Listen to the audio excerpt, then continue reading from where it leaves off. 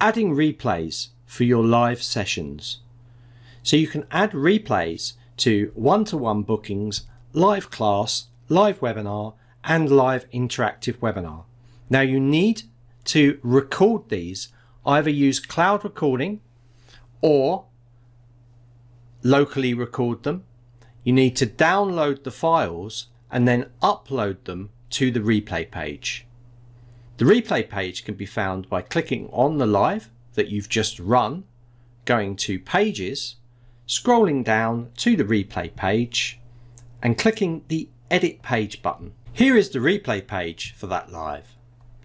So by default we have a placeholder video inside here. You just need to click it, click the gear icon, go to Settings, click in the video URL, upload your video, select the file, find the video, select the video and click Open and Upload.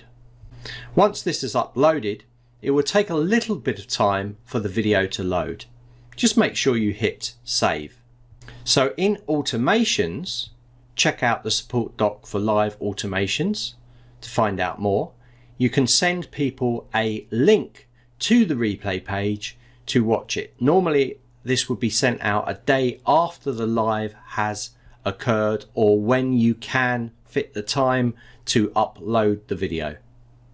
Let's have a look at this page now by clicking Preview.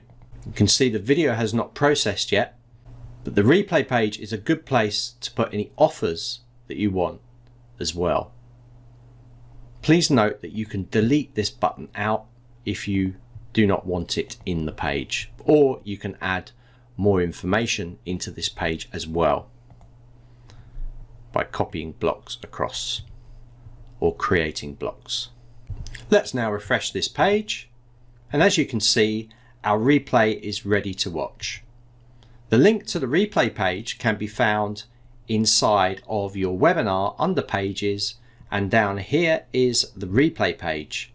We can copy that and you can put that into your automations that fire out a day after the live has run.